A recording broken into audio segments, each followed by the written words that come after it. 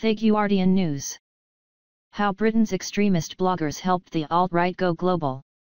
A right-wing network of British bloggers and social media activists has emerged as an increasingly influential voice for white nationalists and for those who oppose multiculturalism. The network is also credited with helping propel Donald Trump to the presidency, a new report has claimed.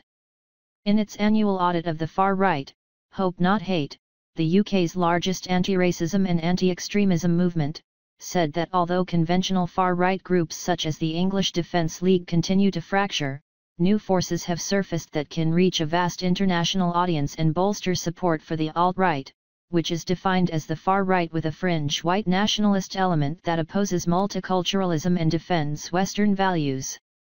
Analysis of the global far-right network during 2016, a year that witnessed Brexit and a marked populist resurgence throughout Europe and the US, identified 28 far-right groups active in the UK but also named a cohort of Britons that it said were instrumental in propagating alt-right views and masterminding attacks on liberal democracy. It was a year where a new far-right threat became more evident, one that played out largely on social media and to an international audience, the report states. It is a threat that has been at the heart of the global fake news phenomenon and one that can engage and mobilize far greater numbers of people across Europe and North America.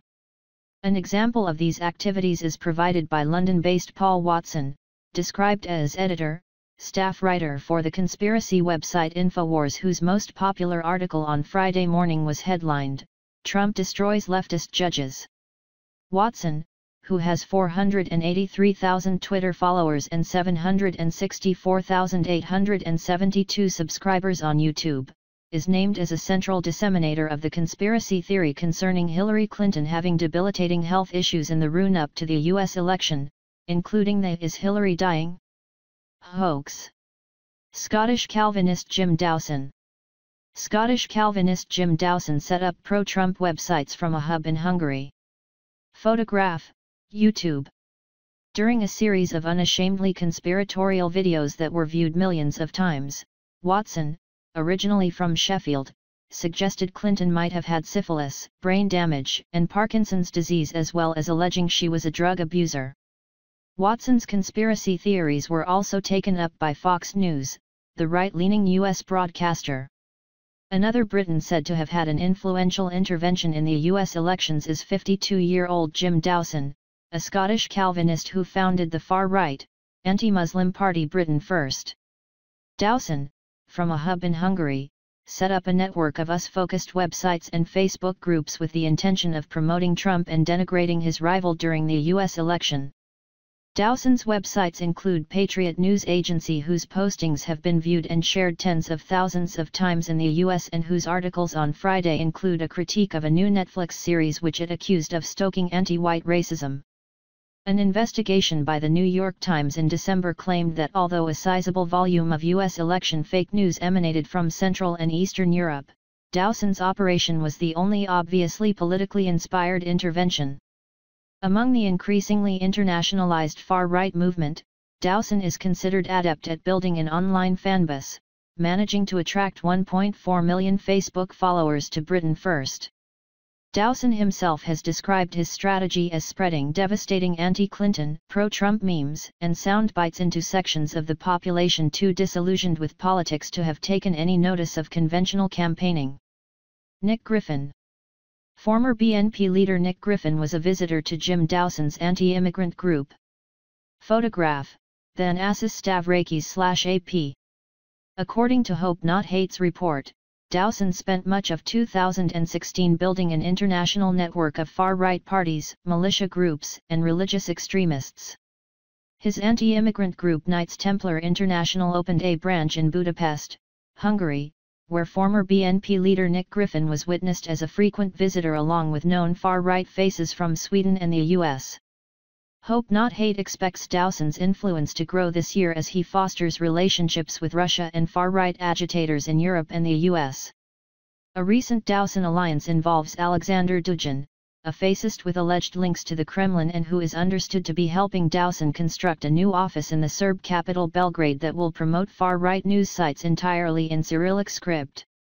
Nick Lowles, chief executive of Hope Not Hate, said, the fact that a young man sitting in a small flat in South London can create headlines in the US, or a British extremist can use the Hungarian capital as a base to influence politics in Central, Eastern, and Southern Europe makes monitoring and countering these groups very difficult.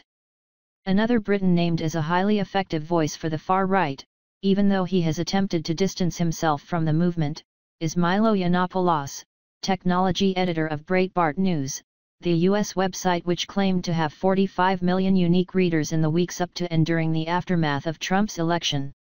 Milo Yiannopoulos, the Breitbart technology editor who was banned from Twitter for his role in online abuse. Photograph, Drew Angerer/Getty Images. The former executive chairman of Breitbart News, Steve Bannon, is now Trump's chief strategist, a man promoted to the National Security Council and who Time magazine referred to last week as possibly the second most powerful man in the world. In a speech to a conference at the Vatican in 2014, Bannon made it a political objective to undermine liberal democracy in Western Europe through the advancement of nationalist movements. Yiannopoulos, banned from Twitter in July for inciting or engaging in the targeted abuse or harassment of others, reportedly recently signed a £200,000 book deal with Simon & Schuster. The 33-year-old from Kent, recently defended by Trump as a symbol of free speech after demonstrators violently protested against his planned speech at the University of California, Berkeley, has more than 525,000 fans on YouTube. Other key British figures include vlogger Colin Robertson, who produces white supremacist YouTube videos from his parents' home in West Lothian, Scotland. Despite such humble surroundings, Robertson was invited to speak at the notorious far-right rally in Washington, D.C. last November that was organized by nationalist think tank the National Policy Institute, NPI, and where crowds chanted "Hail Trump" and made Nazi salutes. The 34-year-old also spoke at an inaugural meeting last year of the right-wing Seattle Forum, a branch of a UK network which, according to Hope Not Hate, is expanding rapidly. The London Forum held 5 meetings last year, the latest in September, with speakers including Holocaust denier David Irving and US far-right writer F. Roger Devlin, who contributes to the white nationalist journal Occidental Quarterly. Other Britons who addressed the NPI event in Washington included Matthew Tate, a former British National Party organiser who organised a series of alt-right socials in Holborn, London, at the end of last year. Another development was the government's decision to proscribe the neo-Nazi group National Action as a terrorist organisation. Supporters of the group celebrated the murder of the Labour MP Joe Cox, who was killed last June by right-wing extremist Thomas Mayer, 53. The authorities are understood to have intelligence that some of its senior activists were trying to encourage younger recruits to conduct acts of terrorism and were required to place anti-Semitic stickers on Jewish buildings and neighborhoods as part of their initiation.